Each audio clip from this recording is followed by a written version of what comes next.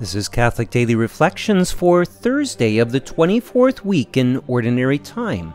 Today's reflection is entitled, Awe at the Forgiveness of Sins. He said to her, "Your sins are forgiven." The others at table said to themselves, "Who is this who even forgives sins?" But he said to the woman, "Your faith has saved you. Go in peace." These loving words from Jesus were spoken to a sinful woman who showed up unannounced at a dinner Jesus was having at the house of a Pharisee. The Pharisee looked down upon her in judgment, but she didn't care. In sorrow for her sins, she anointed Jesus' feet and humbled herself before him, bathing his feet with her tears and drying them with her hair. The conversation ends with Jesus looking at her and telling her, "Your sins are forgiven." Note the reaction of those who were at the table. We are given insight into their interior thoughts.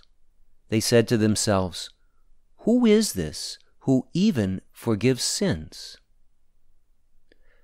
Those who have been born and raised within the faith have always understood that God forgives.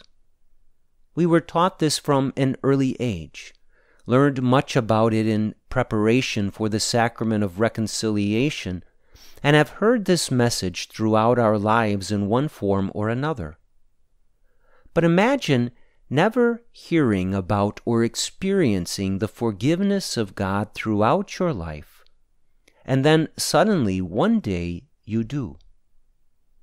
Imagine what these people must have been experiencing as they encountered the forgiveness of sins for the first time in the person of Jesus as he forgave this sinful woman.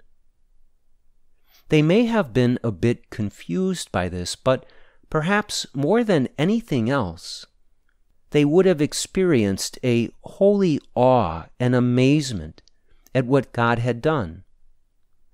They saw this sinful woman come in. They sensed the judgment and demeaning attitude of the Pharisees. They saw her express sorrow and humiliation. And then they saw Jesus forgive her. Are you amazed at the gift of the forgiveness of your sins and the sins of others? Or do you take forgiveness for granted? The wonder and awe that the people manifested at the forgiveness of the sins of this woman should help us to examine our own attitude toward God's mercy and forgiveness. We need to continually foster within ourselves the same amazement at God's mercy that these people had. We must work to never take forgiveness for granted or to see it as just one more normal part of life. Rather, we must see it as extraordinary, ever new, ever glorious, and forever awe-inspiring. Reflect today upon the awe-inspired words of these first followers of Jesus. Who is this who even forgives sins?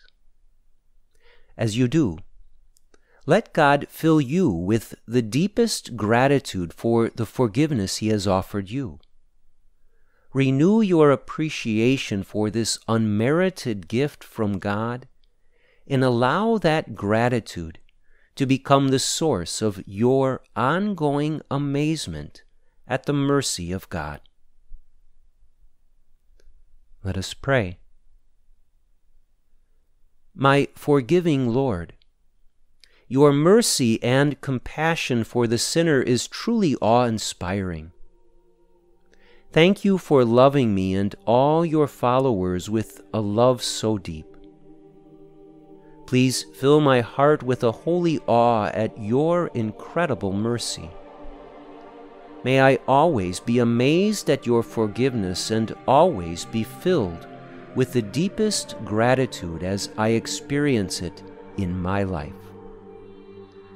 Jesus, I trust in you.